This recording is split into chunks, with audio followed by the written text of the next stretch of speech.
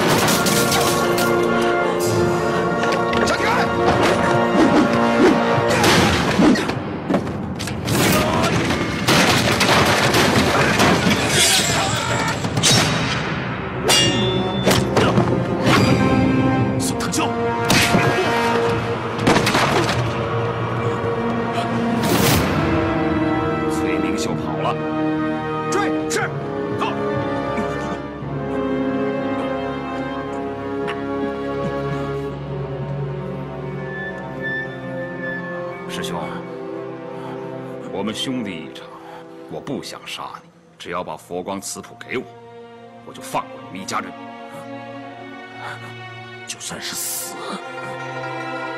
我都不会给你。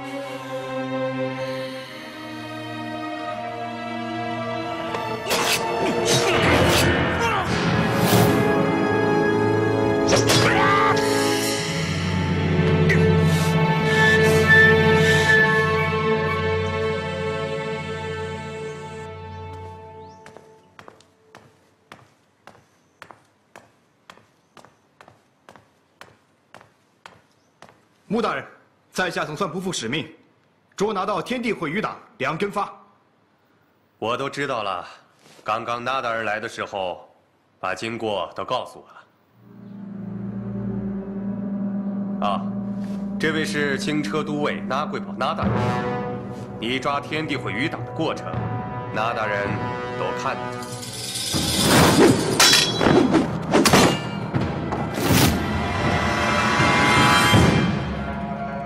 杜捕头真是年少英雄，武功高强啊！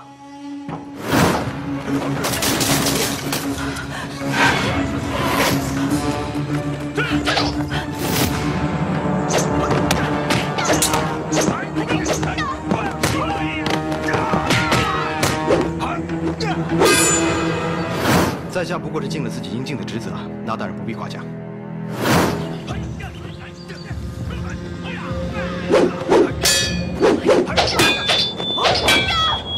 丢枪！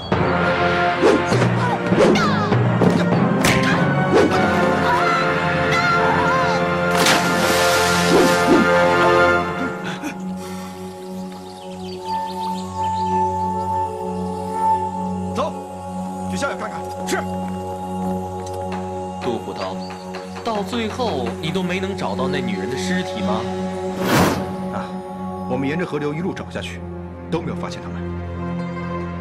这么说，杜捕头你也无法确定那女人到底死了没有，对吧？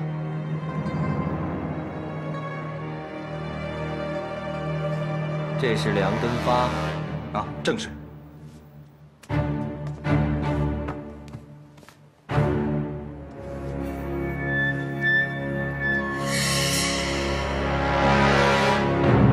穆大人，这的确是我在茶楼见到的梁根发。 把这叛党的头颅拿下去。这，穆大人，诛杀了梁根发，咱们广州境内天地会的反贼，也算是清肃干净了。不，一天无法确定那跳河女人的死活，天地会就有卷土重来的可能。卑职未能完成大人的重托，是卑职办事的能力不够。 军机处的公文已经下来了，要调我进京。穆大人，杜飞，本来我打算在你消灭了天地会余党之后，带你一起进京。不过你放心，到你将功赎罪的那一天，我一定不会忘记让你再回到我的身边。谢大人。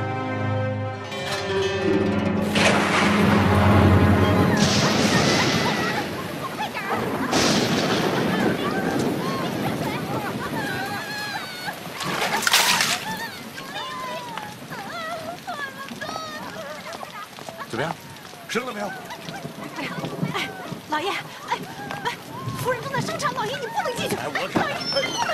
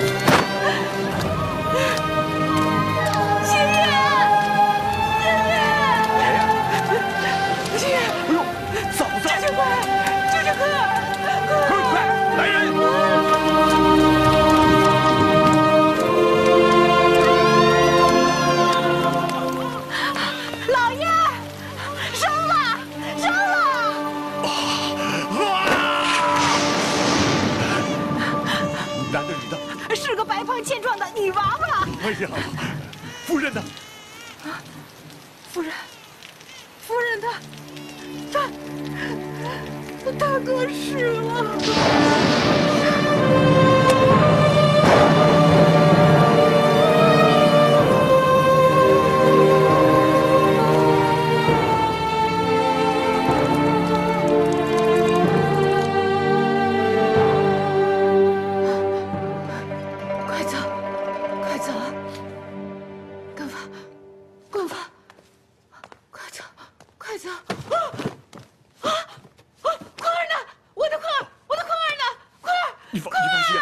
心，坤儿他很好，坤儿他很好啊，我已经让下人喂过他吃东西睡下了。嫂子，你们家到底怎么了？根发师兄呢？根发。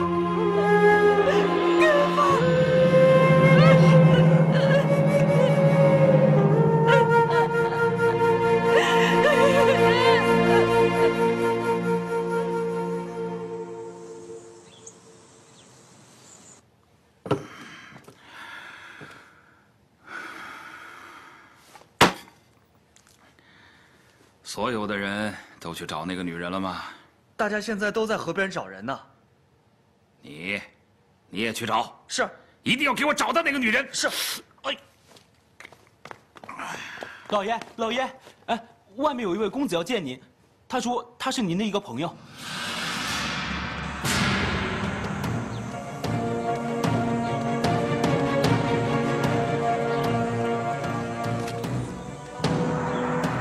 这位兄台，我们认识吗？我们之前不认识，但是以后，我相信我们之间的关系将会紧密到你无法想象。哦，清澈多味。我今天来是有笔生意想跟你谈谈。嫂子。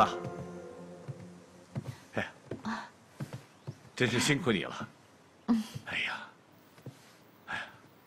嫂子，要不是你在，我这一大男人家真不知道该怎么照顾小女呀。真是太感谢了。没事。嫂子，你伤得我好些了吗？啊，没什么大碍了。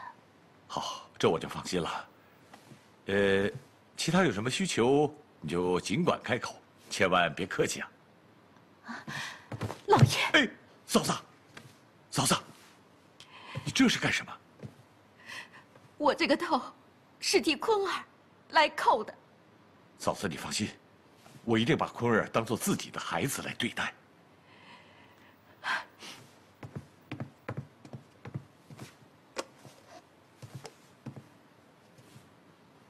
老爷，大恩无以为报，这个是师父留下的佛光瓷谱。 这是师父当年临终前留给根发师兄的呀。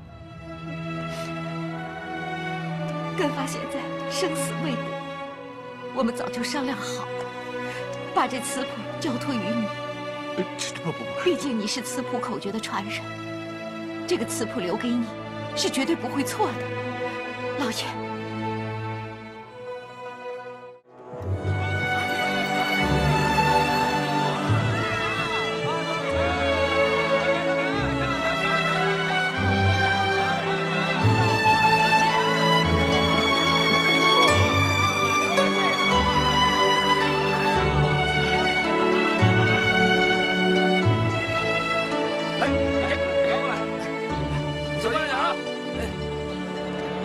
来，快，拿到，好，轻点啊，小心点，不要碰坏了，火柴声旺点啊，好，哎，往下开，加开，来，控制一下温度啊，来，好，加开，再加点，轻一点啊。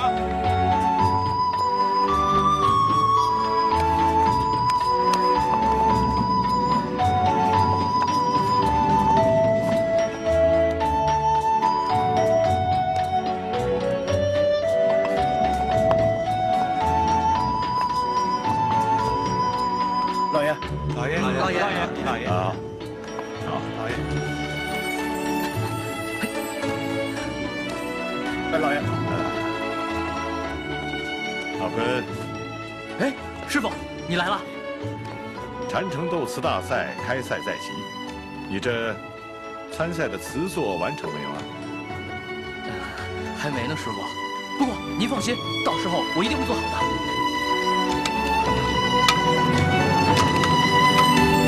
哎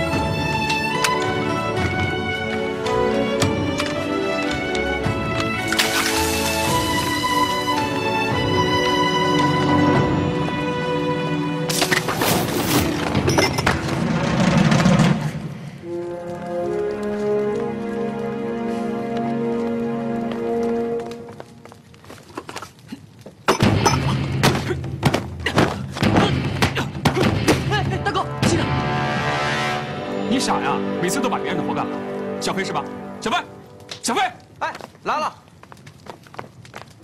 你怎么回事啊？干嘛老欺负阿坤？全哥，是他自己愿意帮我扛的，对吧，坤哥？大哥，没事，我多拿一个也没关系。什么没事啊？就是你好说话。来，阿飞，拿好。女儿。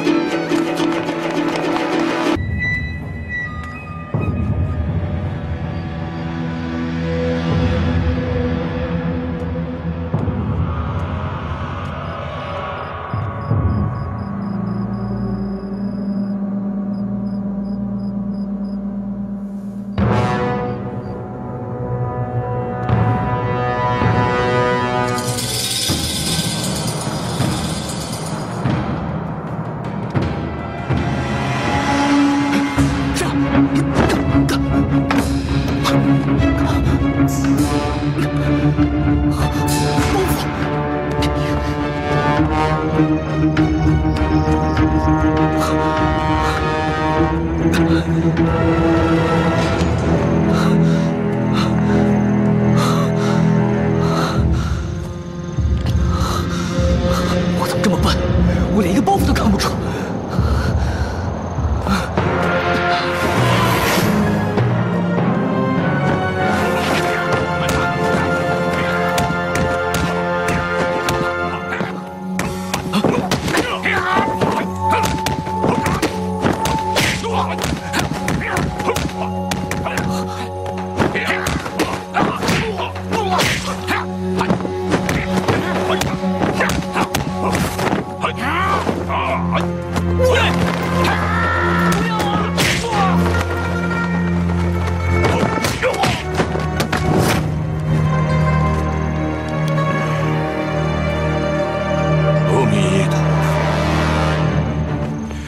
师弟，难道你就这么在乎我们彼此的胜负吗？嗯，哼，反正你也赢不了我，我们下次再比过。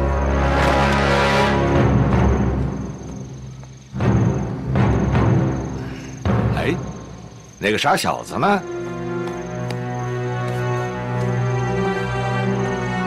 嘿，阿弥陀佛，大胆贼人，光天化日，朗朗乾坤。 打劫一个昏厥之人，你是何道理啊？光天化日，这分明就是月黑风高。我告诉你，秃驴，别多管闲事，否则我弄死你！阿弥陀佛，你竟然口出狂言，该打！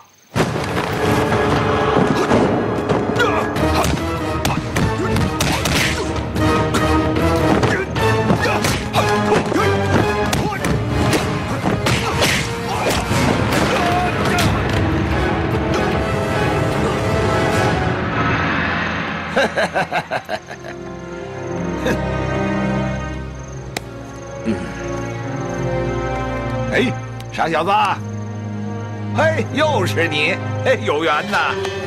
走，哎，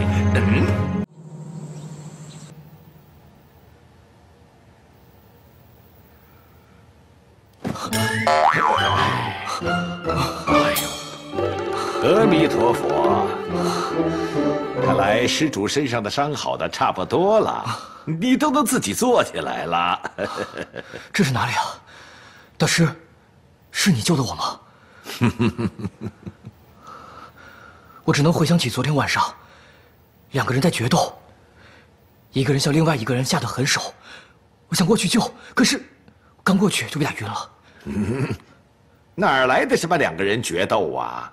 老衲化缘看你晕倒在山脚下。 出家人以慈悲为怀，我就把你背回寺中了。哪来的两个人决斗啊？你的神智啊还没清醒呢。我的包袱。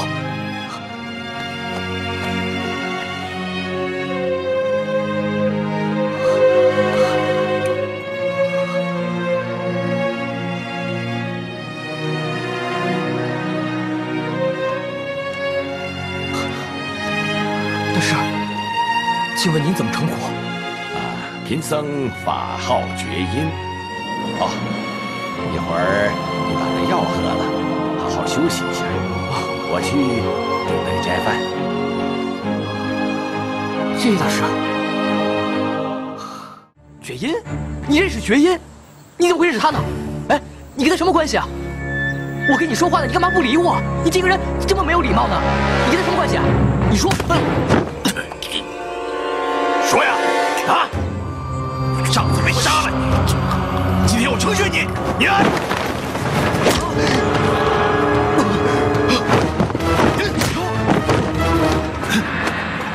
臭老头，干嘛乱打人啊？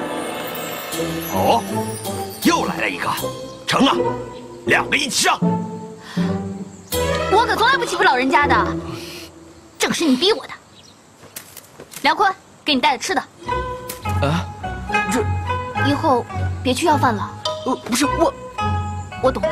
可是，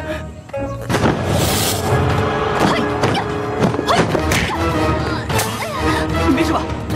你怎么不跟我说这个老头这么厉害？这我别说了，我懂的。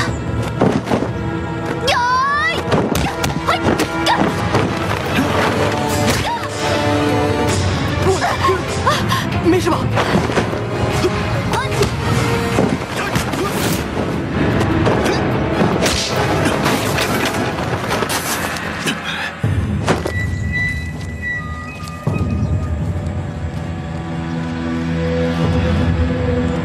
哼，派2个不成气候的徒弟，这就是你招待师弟的礼数。师弟，原来你们是少啰嗦。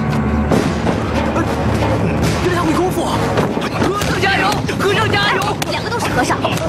胡子和尚加油！胡子和尚加油！胡子和尚加油！胡子和尚加油！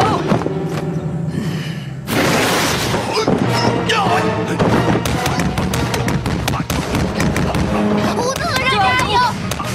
加油！加油！加油！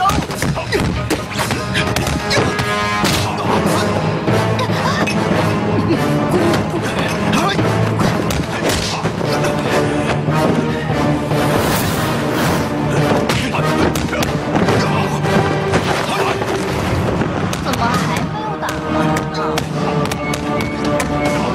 高手多招，一定都能多招。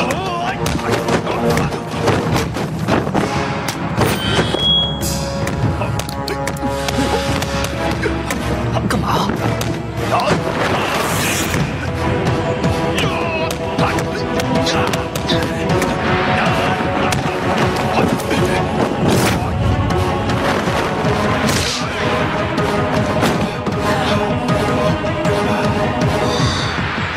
反正你也打不过我，下次再说。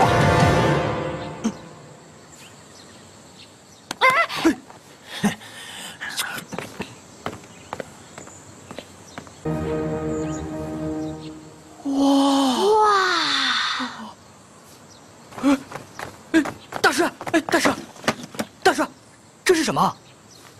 那是铁砂掌。铁砂掌？哎，大师，你会功夫，而且功夫这么厉害。你个傻小子，人家不仅会功夫，而且不知道比你厉害多少呢。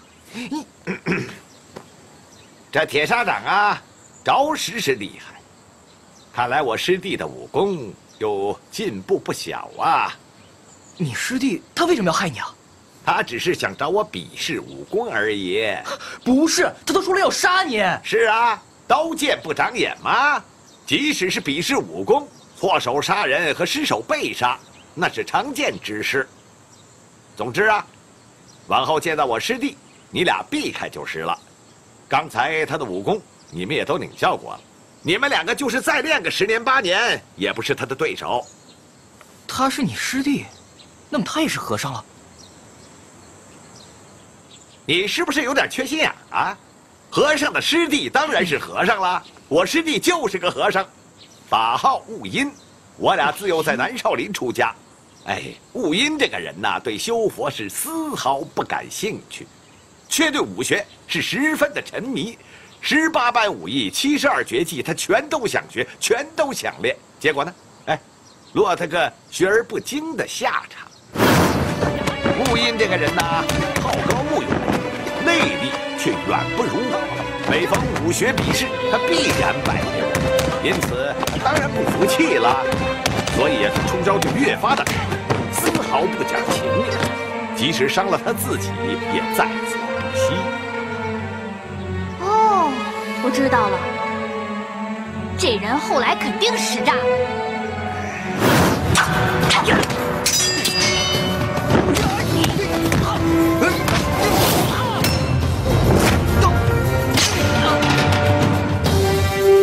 我爹从小行走江湖，他告诉过我，这世上有3种人最可怕：第一，不要钱的人；第二，不要脸的人；第3种就是不要命的人。这种人为了达到自己的目的，往往无所不用其极，什么招都敢出。那我猜这个合不了，肯定被逐出师门。没错，雾音在后来的比试中使用他自制的暗器，掌门将他逐出了少林。他还俗以后就叫合不了。他还仍然上山拜师学艺，每逢有所长进，必然再度回山找我比试。就这样，我们俩就过了这么多年呐。嘿，这个合不了，也太狠了。不要小看这仇恨的力量，只是，但凡仇恨者，必先自毁。好了，刚才呀，我们俩打也打了，你们俩呢看也看了，现在啊，做饭去。我饿了。哼。哦。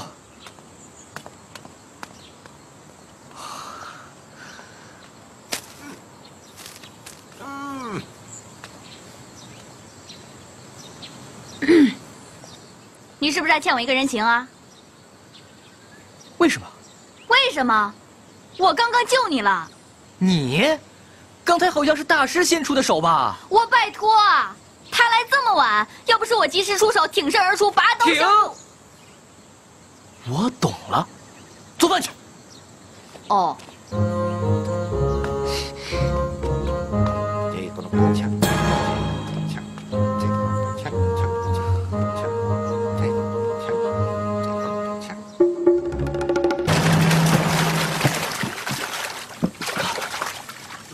小伙子，不错呀，干活蛮利落的啊。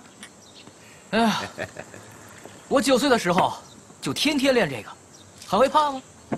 不对呀，我让你提这2只水桶从小溪边一直回到寺中，中途不要打尖。哎，你看看啊，这水桶底下怎么全是泥呀？你肯定投机取巧了。偷机取巧？大师，我这是有思想，有谋略。谋略？哎呀，哎呦，现在的年轻人呐，啊，好逸恶劳，一丁点苦啊都吃不了喽。我吃不了苦，我吃不了苦，我吃不了苦。我要是吃不了苦，我早就死了。哎，你才多大呀？你能有什么样的苦啊？我3岁的时候，我爹就死了。我娘被别人杀的时候，就在我眼前，我亲眼看见。在同一天，我最尊敬的师傅也被人杀了。他们还诬陷我，说是我干的。我现在没有家了，我连我哥我妹我都见不了。这不是吃苦是什么？我天天在这，大师，我容易吗？你本来就是一个人来，最终也会一个人走。哎，师傅，你现在说这有什么用啊？你说那么多废话干什么？啊？那你想怎么样？我当然想报仇了。报仇？好啊，去吧。我现在就去报仇了。是啊，跟我没关系啊，去吧。好。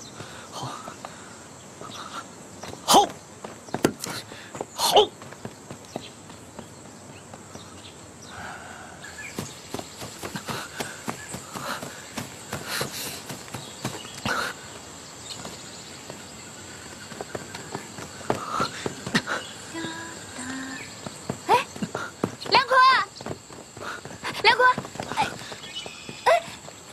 梁坤，我下山报仇。报仇你找谁啊？孙藤椒。哎，孙藤椒，从现在开始你的事就是我的事，你等等我。来，快点啊！好，记住了啊！好，哎，这边，放这儿了啊！哎，好，来，小心点，来，好了，来，小佳，来。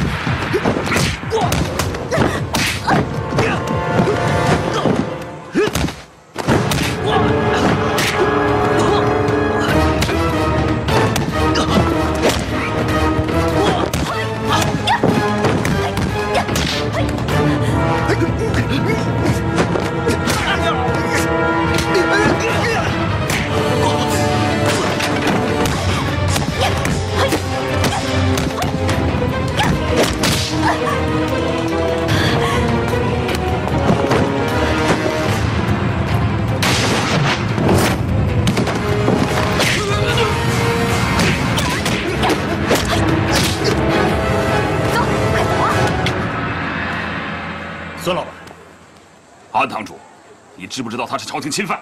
我不管他是什么犯，我今天必须让我女儿安全的离开这里。安兄，您误会了，是您闺女打我，不是我打她。如果小女多有得罪，今天请给安某一点薄面，放过他们吧。你不好意思，改天一定登门谢罪。哈，告辞。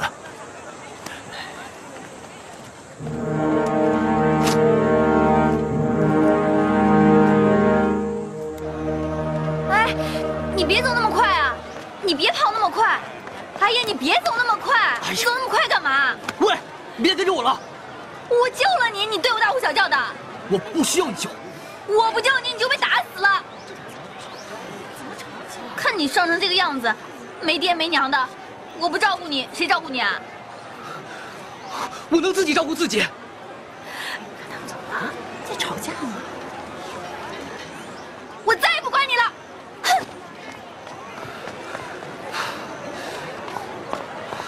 哼！阿弥陀佛。师父，女孩是用来疼的。你对刚才救你的女孩不但不知道感恩，还说了那么多伤人家的话，你觉得你对吗？可杀不了孙藤椒，我心里过不去。哼！报仇报仇，你只想着报仇，怎么样？现在你知道报仇不是件容易的事情了吧？啊？你跟我来。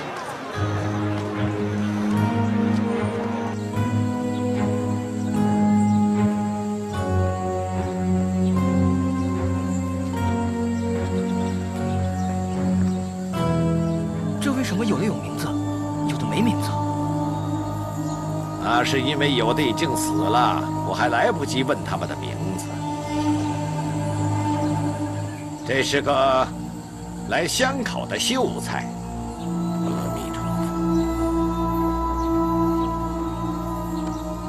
这个呢，是去省城做买卖的商家。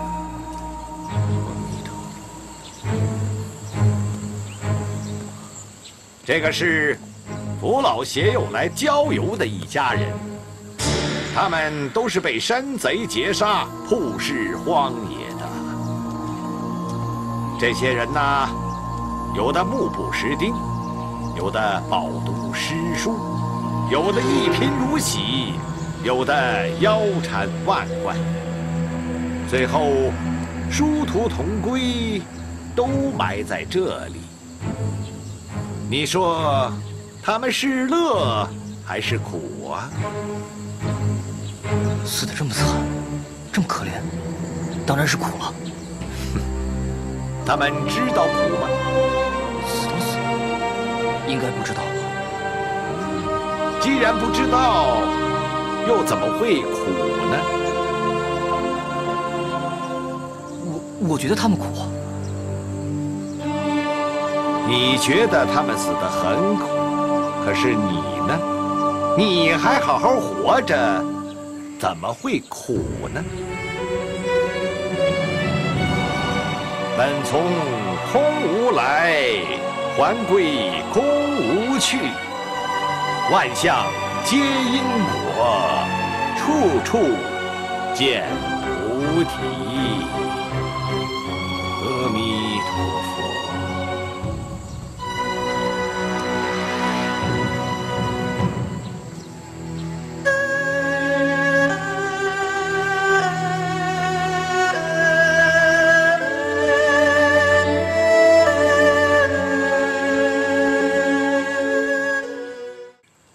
练功还有简单的？有啊，保护自己。保护自己？我走了。哎，你走了我怎么办？你没听明白啊？保护好自己。哼！保护好自己。记住，保护好自己。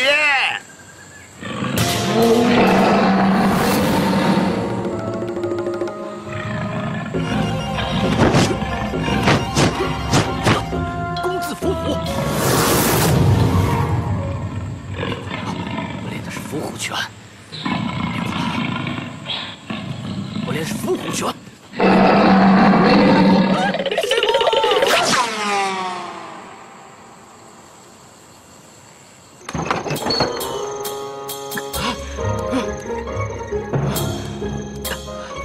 阿坤，你回来啦！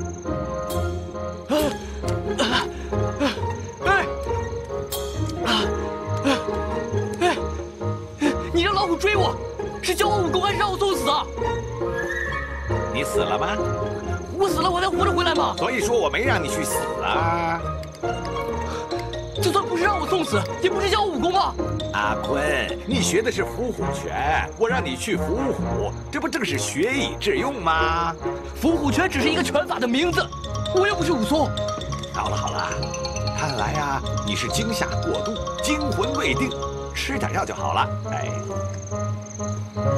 拿着，小儿惊风散啊，记着，早晚各服一次。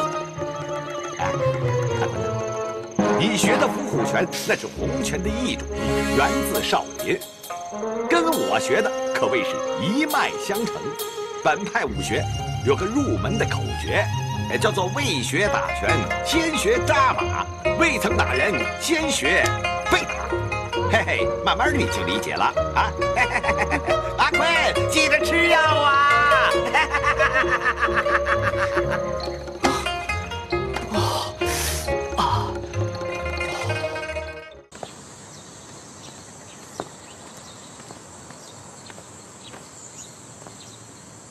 你现在挺直身子，用力向木桩拍一掌。现在，你再试试，扎稳马步，借助马步的前冲力，再向木桩拍去一掌。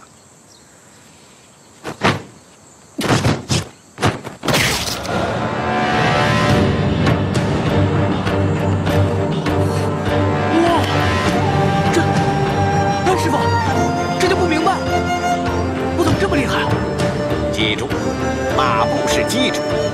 我要你扎稳马步，腰马合一，力从地起，有大地之声，再加上马步的前冲力，集中攻击一点，你的功力自然会增长好几倍。原来是这样。跳水去吧。哎，师傅，这跳水跟这个有什么关系啊？没关系，可是我渴了。好吧。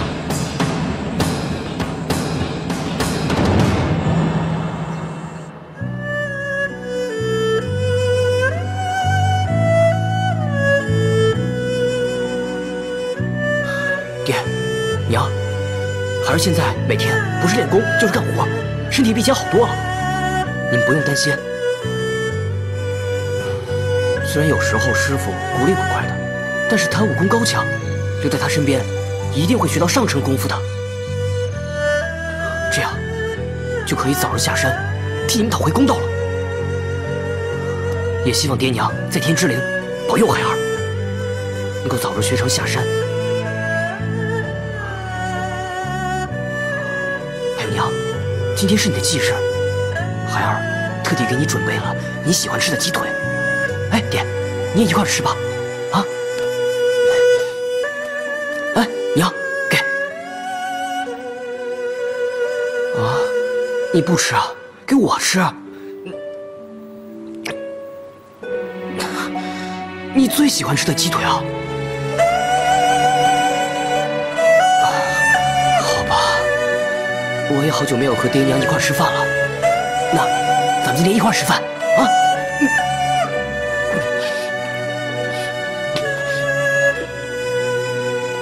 娘，好好吃。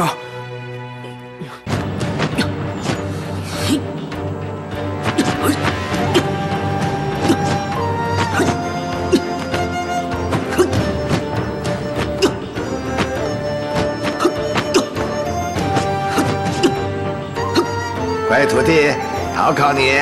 好啊，让你考。先给我背一套洪门的入门口诀：未学打拳，先学扎马。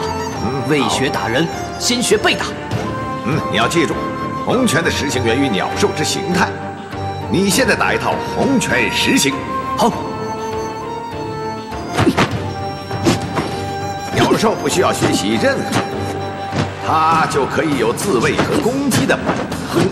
这可见自卫和攻击其实是自然的本性。虎走刚猛，练筋骨劲力。猛虎下山来势凶，恶虎擒羊迅猛贪。鹤将轻巧，明角度攻守；恶鹤群下，手作弓。鹤入竹林，力装高。龙血神韵，河刚化柔。乌龙吐珠，找河蚌；老龙脱角，削带打。虎形练骨，豹形练力。蛇形练气，鹤形练筋，龙神练形。我们就是要通过锻炼，恢复自然，这就是练武的本意。之后你下得山去，不管遇到任何情况，你都要记住，凡事要顺其自然，人不出手，你不出手。弟子谨遵师父教诲。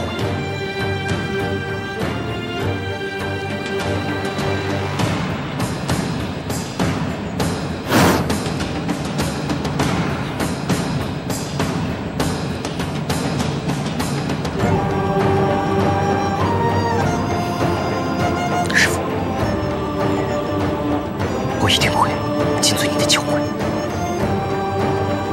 你就放心离开我。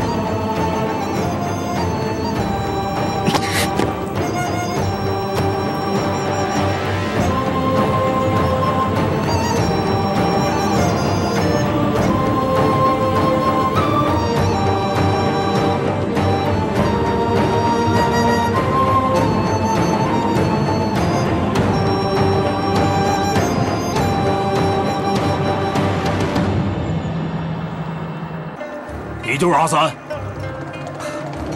承认。废话少说，让我来试试你的巧功。这不太好吧？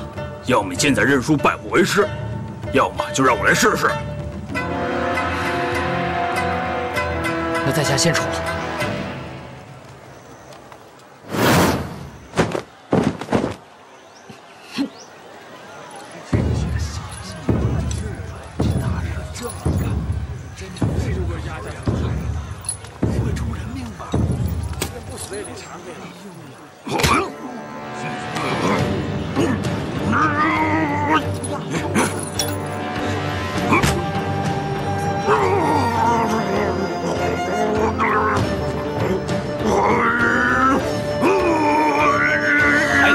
也可以来试试。我来，我来。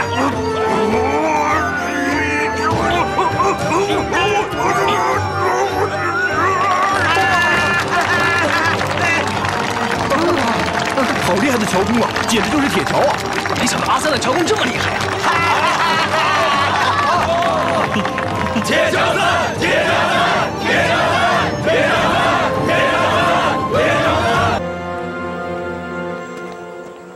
铁桥三。我是八极拳的欧阳冲，你凭什么说我们八极拳是旁门左道？铁桥三，我是八卦掌的南宫彪，你个娃娃啊！蛋黄没退，毛没长全，啊！凭什么说我们八卦掌是挖拳秀腿？铁桥三，我是通背拳的上官飞，你有几斤几两？胆敢说通背拳是小儿科小把戏？有种你出来看看，通背拳和伏虎拳哪个厉害？铁桥三，给老子听好了，老子是五郎棍的司徒鹤，你小子口出狂言，说我的功夫是师娘教的，不堪一击！混蛋，有本事出来单挑，我让你尝尝我五郎棍的厉害！铁桥三，我是断魂枪的公孙越，你凭什么说我断魂枪断不了别人的魂，只能断自己的魂呢？有胆量你出来，单打独斗，看谁断谁的魂！铁桥三，最近武林老听有人聒噪，说我们广东的铁桥三长得帅，武功高，拳法刚柔相济，内外兼修。老娘练的是形意拳，听说你放眼江湖，说形意拳根本不是你的对手。哼，在你的手上走不了3招，你出来让老娘看看，如果你真的长得帅，老娘就放你一马，只打你半边脸，留给你半边面子。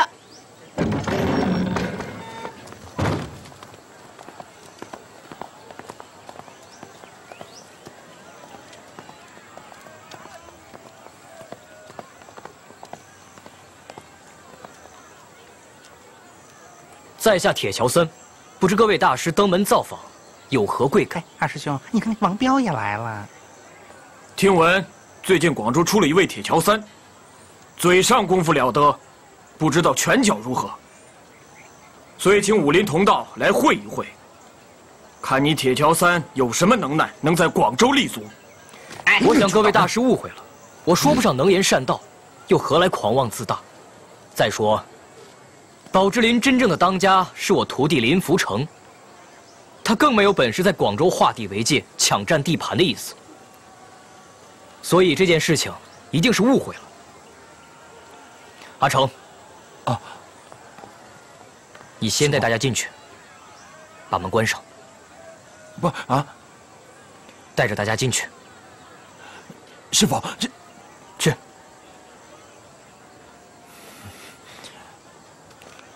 哎呀，别看了，都走吧，听师傅的话，走走走走。走。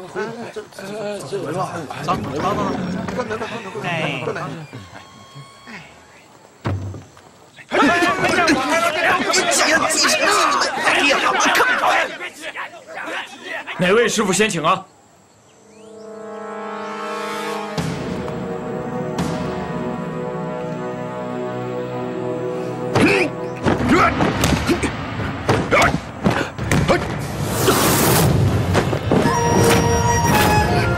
鹤立，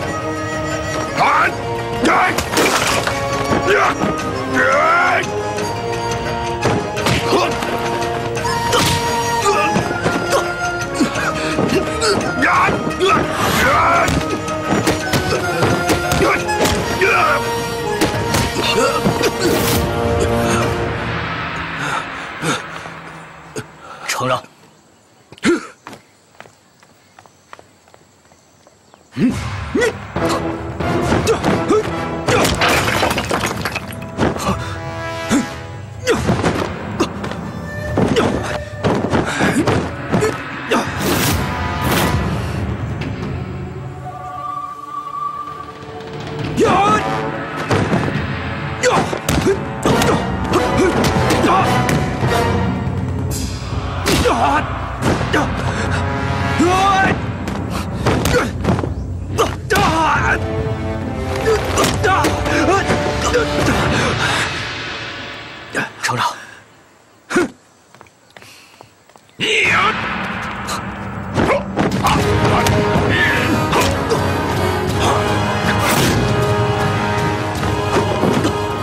八卦之王。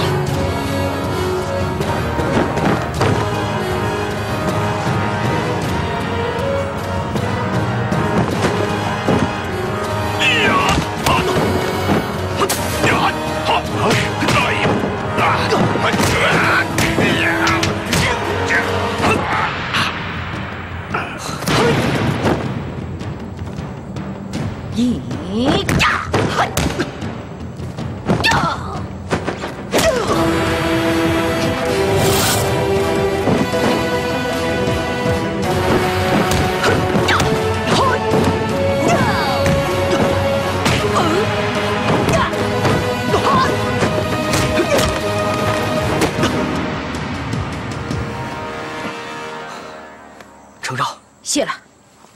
呀！看枪起来！呀！程长，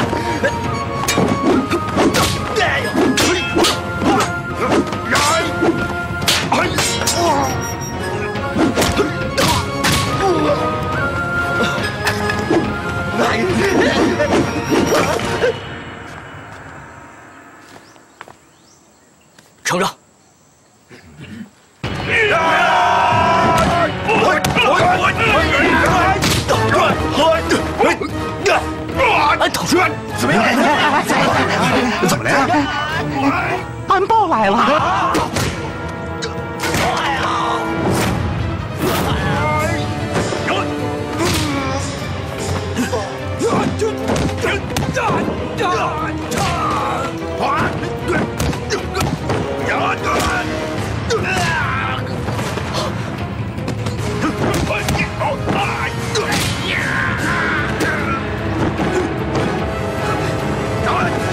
安堂主，得饶人处且饶人。怎么样？没事吧？安堂主，你为什么要趟这趟浑水？我只是看不惯，你们以多欺少，犹如我们岭南武术界的威名。既然安堂主已经这么说了，那就请安堂主给我们讨个公道。走。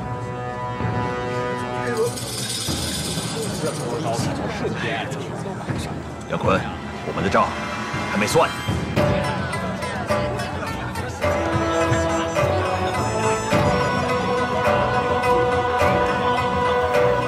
各位乡亲父老，在下王彪，是汇丰堂安大侠座下大弟子。承蒙各位江湖朋友捧场，称我师父为岭南大侠。我师父虽然武功高强，但从不恃强凌弱，一直秉承公道，行侠仗义，这是江湖上有口皆碑的。可最近这13行码头不知道从哪里冒出来一个来历不明、名叫铁桥三的小子，他也不知道在哪儿学了一些三脚猫的功夫，多次口出狂言，向我师父挑战。我师父是一忍再忍，可他却得寸进尺，说我师父是浪得虚名，招摇撞骗。住口！还各位父老乡亲，在下林福成，铁桥三大侠座下大弟子。刚刚王彪说的那些话呢，大家全当他是放票了啊，放票了。大家不要理他，你林福成，大家全当他是瞎说话。找打是吧？打就打，反正咱们两个都是大弟子，就先替师傅热热身吧。真希望你这货是铁打。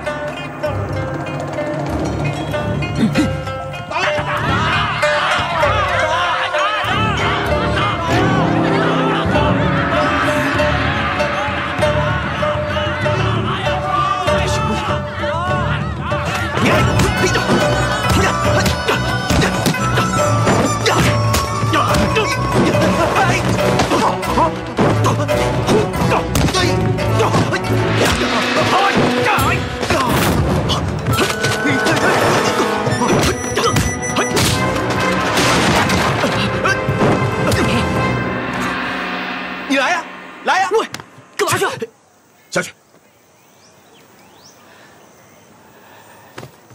喂，别捣乱了啊！是。师傅，加油！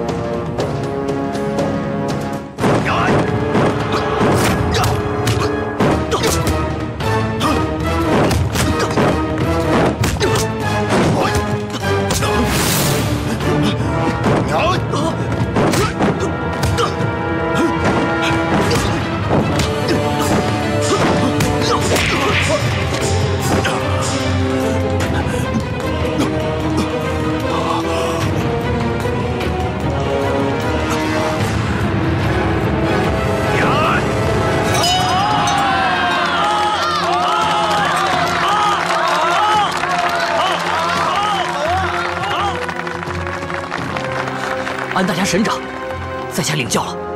狄师傅，真是后起之秀啊！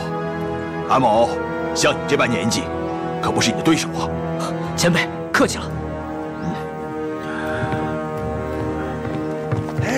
来，师傅，师傅，走，来，谢师傅，师傅，爹，您受累了，我给您擦擦。爹不怪你，女大不中留啊！阿表，拿我的烟来。爹，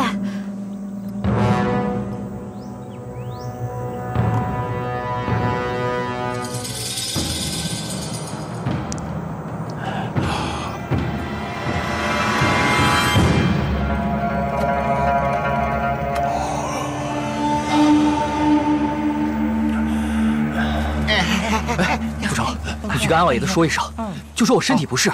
是啊，等下的比赛啊，就不要再打了。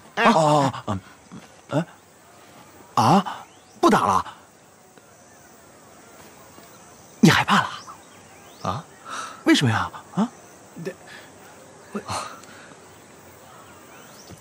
刚才我在台上跟安老爷子比武的时候，我觉得他后力不济，如果再这么打下去，对他身体有损。师傅，他是安豹，你这怎么了，师傅？本来冤家宜解不宜结，这场比赛我其实也不想打，都是你们撺掇我打的。师傅，你说这话我可就不爱听了。什么叫我们大家撺掇的？难道你忘了对面那个王彪有多嚣张啊？师傅，你要不接这个挑战说，他就让你在汇丰堂门口跪12个时辰，欺人太甚了，是不是？哎，是啊，这给安老爷子下跪也是正常的，他毕竟是前辈嘛。师傅，你为人不图虚名，弟子们都很佩服。但是这场比武，他根本就不是，不光是关乎面子的问题。王彪前5 13号码头。对，师傅，我们几个离开码头不是没饭吃，只是那个这是我们不想让13号码头变成他们运鸦片的通道，更不想让更多的鸦片卖给我们中国人。我些感想。哎呦，师傅，打！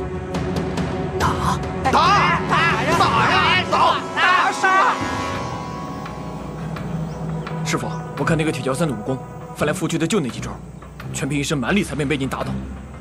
下一场您跟他比刀法，您的劈挂刀那是徒步武林，绝对没有对手。更何况师兄，你要是觉得铁桥3这么好打败的话，你去打不就行了？行了，别吵了。阿彪上去啊，他肯定不是这个铁桥3的对手啊。要是输了，还不是丢我们汇丰堂的人？阿彪，拿我的刀去，我倒要看看这个铁桥3有几斤几两。师傅，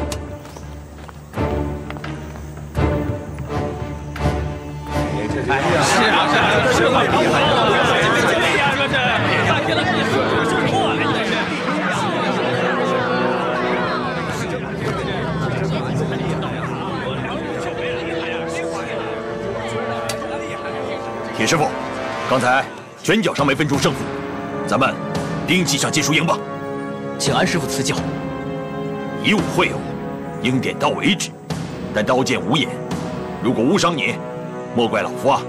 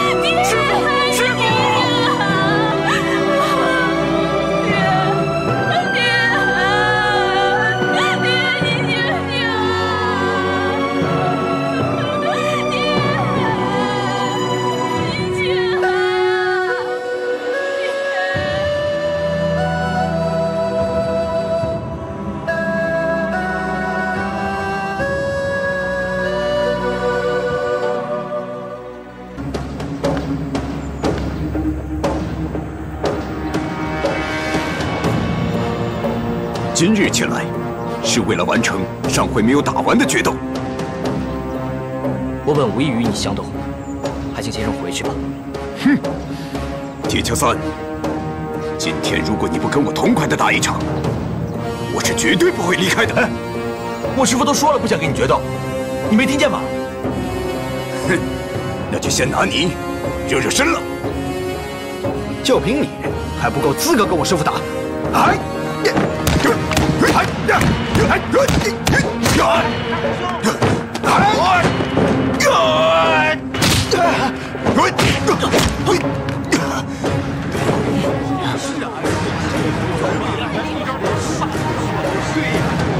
原来是军英的臭徒弟梁坤，你终于肯出手了。不如我们换一种比试的方式，如何？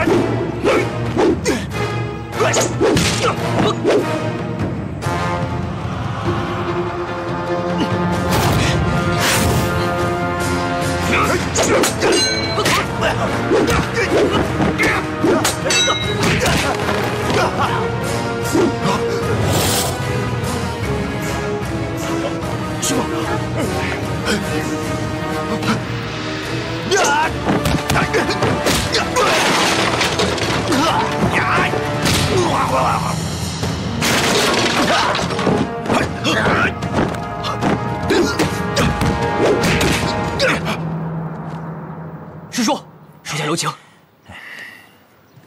啊，请。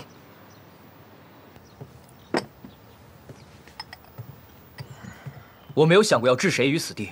刚才那个日本人，我只想让他知道，知难而退。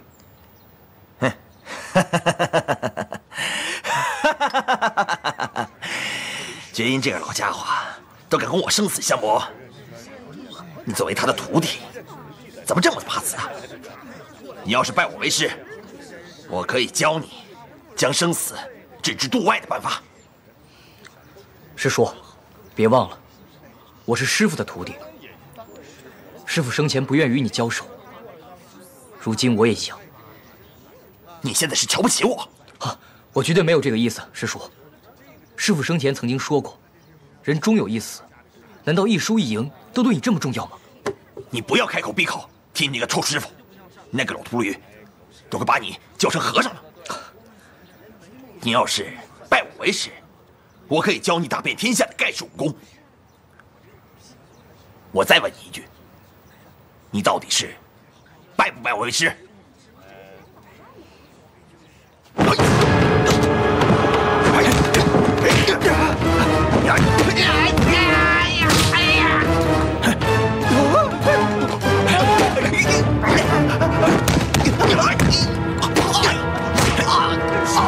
师傅，快救我！再不救我，今天晚饭就吃不着了！打死这个臭老头啊！少爷是。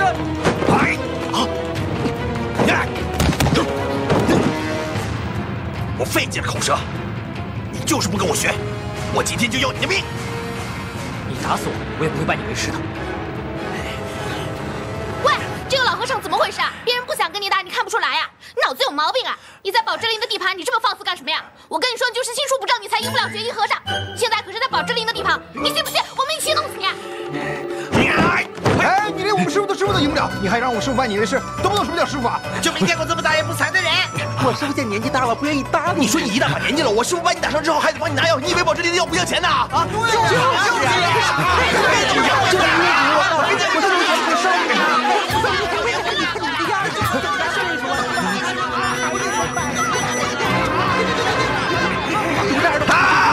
不听！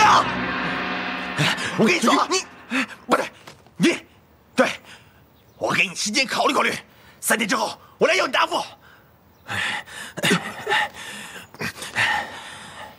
滚开！下啊，没事没事。这老家伙真是越老越固执了。这就是你千里迢迢找来的高手？朴电影和青冢如一的确是出自武术世家。我不管什么武术世家不世家，我只知道他们没打赢，他们让铁桥参没有输掉。孙老板，这次的事儿的确是意外。意外？哼，的确是意外啊！现在铁桥参都成了民族英雄了，这还不意外啊？您别生气啊，我还认识很多武林高手，一定可以打败铁桥参的。哼，算了吧。为什么呀？因为你成事不足，败事有余。因为我对你十分的失望。孙老板，当初是你自愿参加这个局的，现在把责任都怨在我一个人身上。你以为我没有损失吗？我最大的损失，那就是我瞎了眼，我看错了人。我真后悔，我真后悔呀！我怎么当初就帮你拿下了这个汇丰堂？怎么就帮你坐上了汇丰堂主的宝位？孙老板，我怎么了？我怎么了？哼！别跟我你呀你的，我算看透了你了，你就这点本事。哼！算了，我还有事儿，恕不奉陪。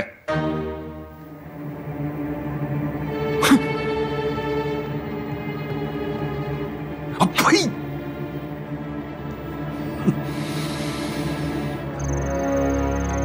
来了。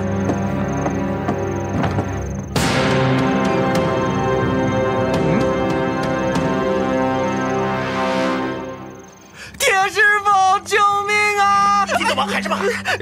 少爷，你看。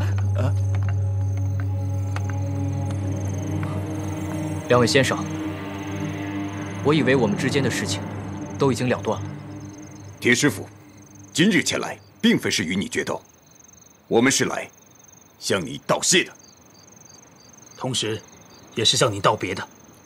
上一次若不是您出手相救，我恐怕已经遭到那个老头的毒手。真是没有想到，你们中国武术界真是藏龙卧虎。更重要的是，您让我明白，功夫最重要的并不是赢，而是在最危难的关头出手相助。两位不必客气，我只是实现了师父教我的道理，啊，两位客气了。阿成，师傅有何交代？各取2瓶通络固本酒跟养元益肾酒，给两位。还是师傅想得周到。阿水，哎，我这就去拿。二位不必客气，你们远道而来，都是客人。啊，我的徒弟是宝芝林的少东家，家里有很多药酒。这次我与二位不打不相识，希望这些你们能够收下。二位，这2瓶酒分别都有提升精气神、祛风散寒以及修补跌打损伤的功效，还望二位能够笑纳。这怎么好意思啊？不必客气。铁师傅，诸位，谢谢你们的盛情。铁师傅，希望还有机会向您切磋武艺。好，咱们后会有期。告辞。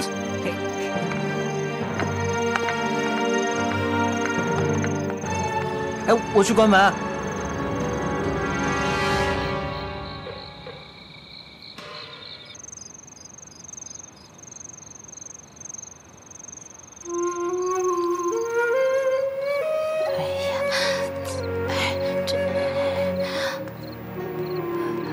小姐，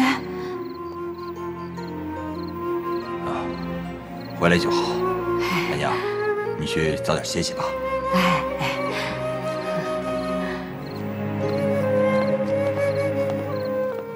爹，哎呀，两父女终归是两父女，一家人和和气气的，多好啊！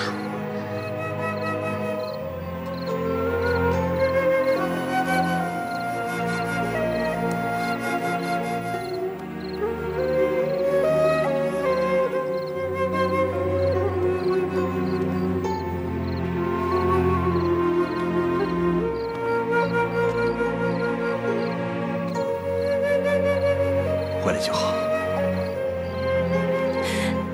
爹，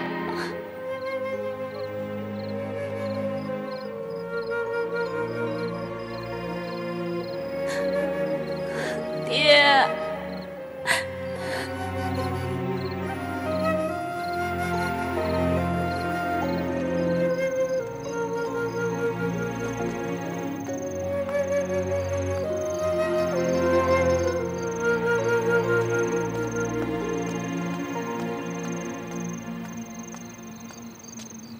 师妹，你终于回来了。你带那2个外国武士来挑衅，到底什么意思？还用问吗？为师傅报仇啊！报仇？结果呢？再说了，就算他们打败了铁桥三，那叫报仇吗？他们跟我爹有什么关系啊？你现在是在责怪我多此一举，是不是？对，就是这个意思。当初要不是我答应师傅不去官府举报梁坤，今天会是这样吗？你太卑鄙了！我卑鄙？你呢？你每天在他身边，你怎么不动手啊？我还没有准备好。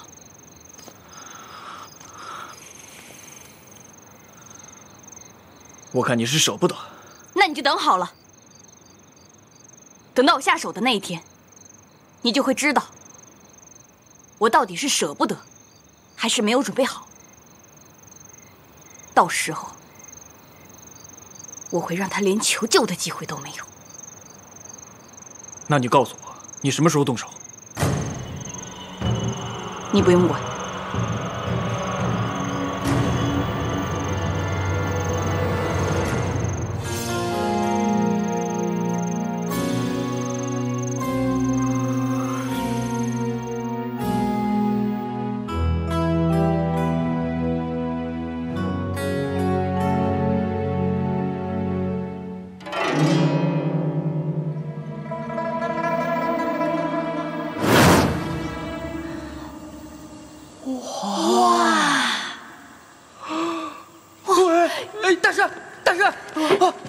这是什么功夫啊？这是什么功夫？那是铁砂掌。铁砂掌？这铁砂掌啊，着实是厉害。看来我师弟的武功又进步不小啊。他是你师弟，那么他也是和尚啊？嗯，你是不是有点缺心眼啊？和尚的师弟当然是和尚了，我师弟就是个和尚，法号悟阴，我俩自小在南少林出家。悟阴这个人呐，对修佛是丝毫不感兴趣，却对武学是十分的沉迷。18般武艺、72般绝学，他全都想学，全都想练。结果呢，落得个学而不精的下场。悟阴这个人呐，好高骛远，内力却远不如我。每逢武学比试，他必然败给我，因此他当然不服气了。所以啊，他出招就越发的狠毒，丝毫不讲情面，即使伤了他自己，也在所不惜。悟阴在后来的比试中啊，使用了自制的暗器，掌门将他逐出了少林。他还俗以后，就叫和不了。他还仍然到处拜师学艺，每逢有所长进，必然再度回山找我比试。就这样啊，我们俩就过了这么多年。哎，哦，这个和不了也太狠了。不要小看这仇恨的力量，只是，但凡仇恨者，必先自毁。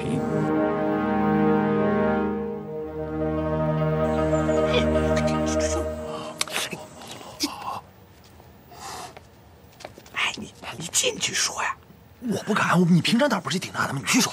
你是大师兄啊，你不说。你怎么老说这个呀？我师兄怎么大师兄？好了，谁进去？我才去。你们都进来吧，别鬼鬼祟祟的。就是往后躲。大师兄。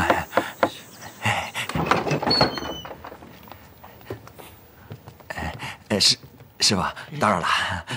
师傅，有什么话就直说吧。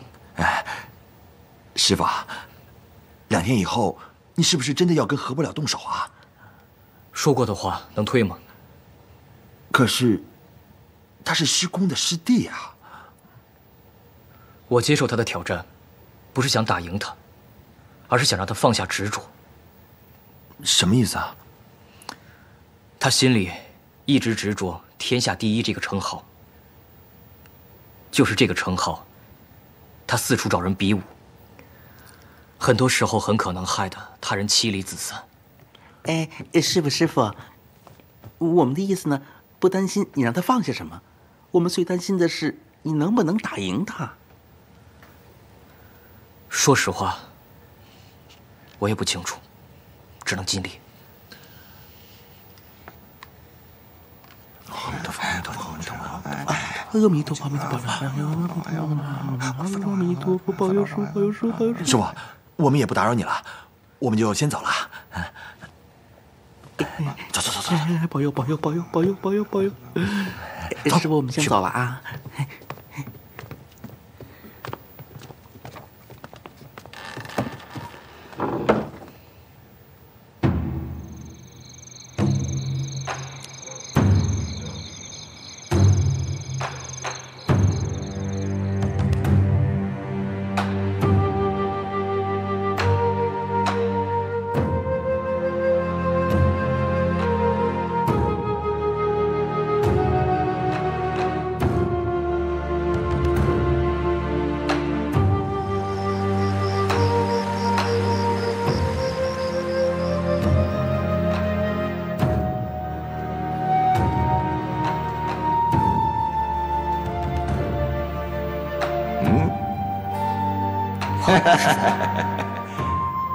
难得你打坐没有睡着，说说你刚才看见了什么？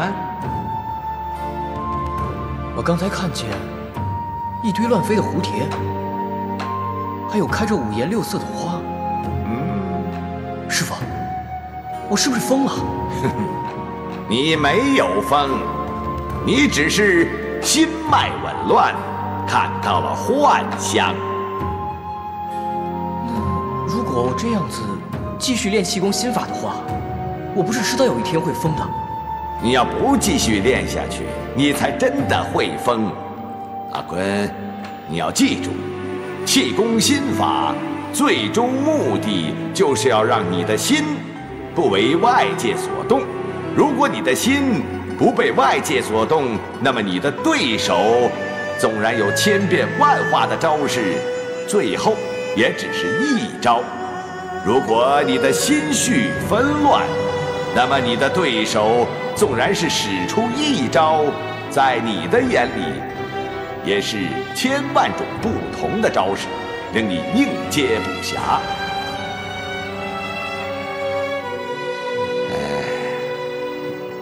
阿坤呐，你只要记住一件事情：呼吸是一个学武之人的根本。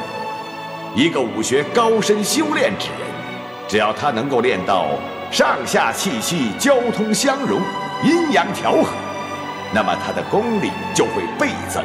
到那时，你即便使出最蹩脚的功夫，也没有任何人可以打得赢你。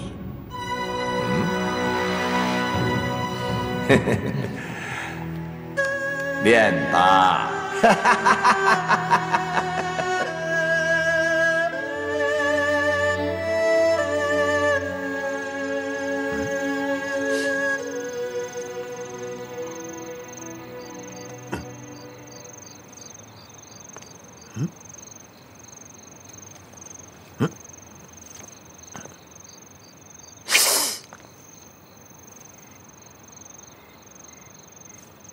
哎，阳城4怪少一怪，还有一怪呢。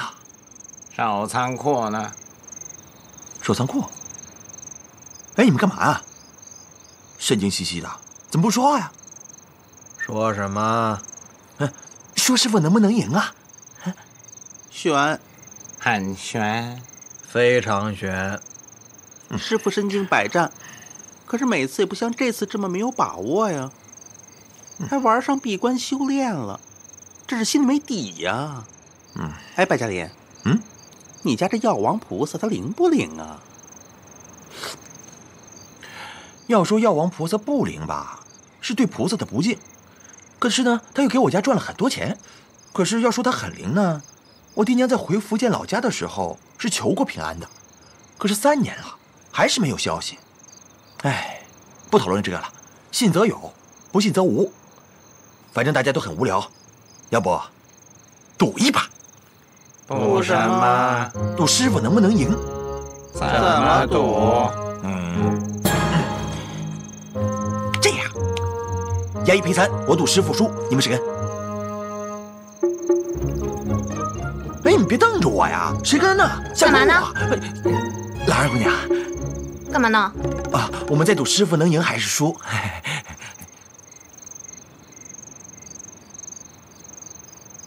林福成，你多大了？19。有无聊不无聊？知我心者为我心忧，不知我者为我何求啊！幼稚！看，小兰姑娘误会我了吧？你看，她不懂我就算了，你们也不懂我呀！你们平常口口声声管我叫败家林，我今天好不容易想败次家，是吧？你想我输了，师傅是不是就能赢了？看来你们都不懂我。哎呀，师傅惨了！哎，先来活动活动吧。哎，等，本门有个规矩，就是同门之间不可以自相残杀，否则天打5雷轰。哎呀，快跑！打死！打！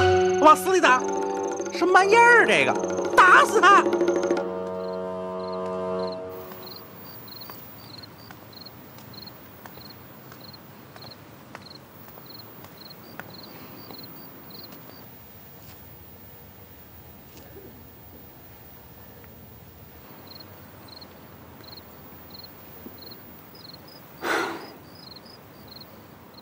你一定要赢，因为我要拿你的命来祭我爹。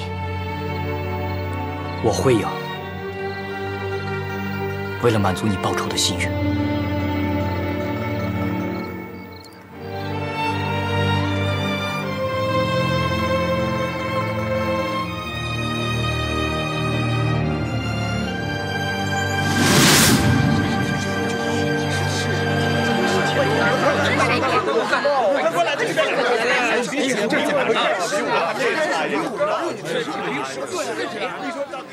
哎，这位大哥，我想请问一下，铁桥三铁师傅是不是要跟人比武啊？是啊，大家都在等着进去看热闹呢。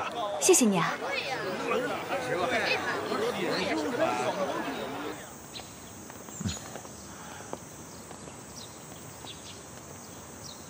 兰儿姑娘，我一直在想，师傅当时怎么都不愿意跟青冢龙一和朴天野动手。你说这次，他为什么那么紧张的备战他跟何不了的对战呢？我就在想，师傅是不是真的怕了何不了啊？哎，我说你瞎说什么呀？三哥，这哪是怕呀？他是想有个万全的准备。哼，就你聪明。我不害怕他的武功。三哥，师傅，我从来没有想过要赢他，没有想过要赢他，这场比赛就没有输赢。师傅，你现在怎么说话，我越来越听不明白啊。三哥的意思是说，他不想伤害任何人。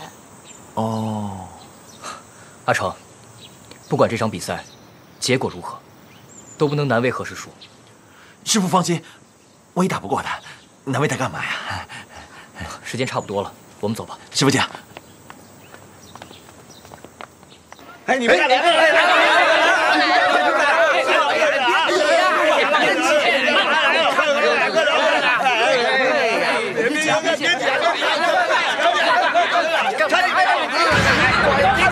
好啊，有这么多人在做见证，我今天定要打得铁桥三跪在地上，喊着求我做师傅。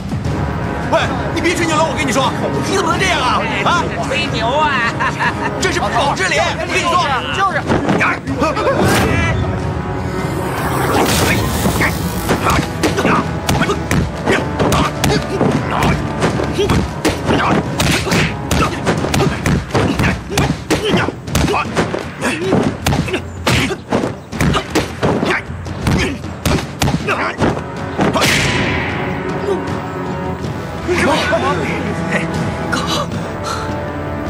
铁桥三，你来来回回打的不是公子伏虎拳，就是虎鹤双形拳，你这不是瞧不起我吗？你把绝音教你的功夫统统给我使出来！师傅没有教我什么武功，他只教我呼吸吐纳。哼，连呼吸都让别人教，我看绝音真是收了一个傻徒弟。光凭这一点，你就应该拜我为师。休想！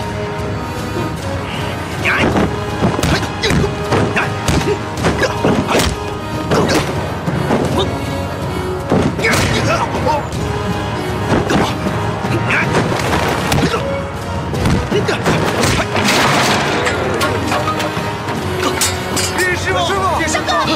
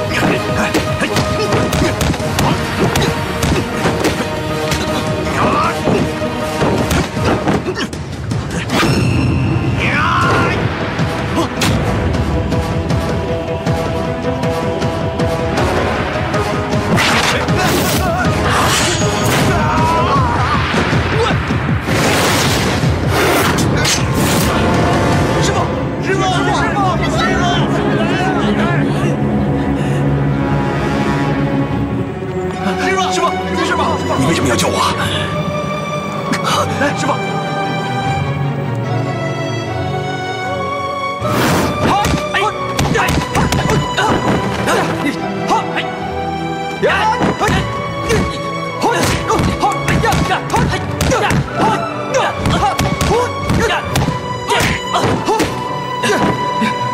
无云师弟，你输了。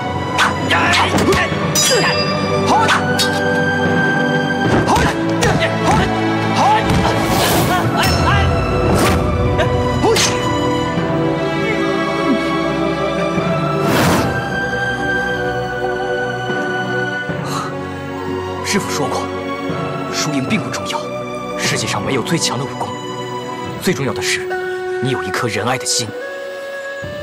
只有你有一颗仁爱的心，才是天下无敌。我明白了，我输给你的是我的心。我不配做你的师傅。